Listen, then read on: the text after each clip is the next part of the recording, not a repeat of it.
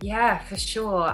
You know, I was really excited and drawn to playing Namari because, as you say, she's the antagonist, but she's not a straight up villain. She's complicated. And I love that journey that this character goes on and where she ends up by the end of the film. I think it's also so great that we have, you know, three kind of, well, all of the female characters in this film, like they're all completely agents of change in their own lives. Like they're none of them are kind of, you know, resting and waiting to be rescued or anything like that. They're all being proactive and going out there and going out into the world and doing it. So that, I think that's really great. And you know, that's something that's really great for kind of young boys and girls to see. And art imitates life. Look at the people on this call. The four women that are whose faces are on the screen have changed the face of entertainment. And so why shouldn't they do that in a fictional sense too?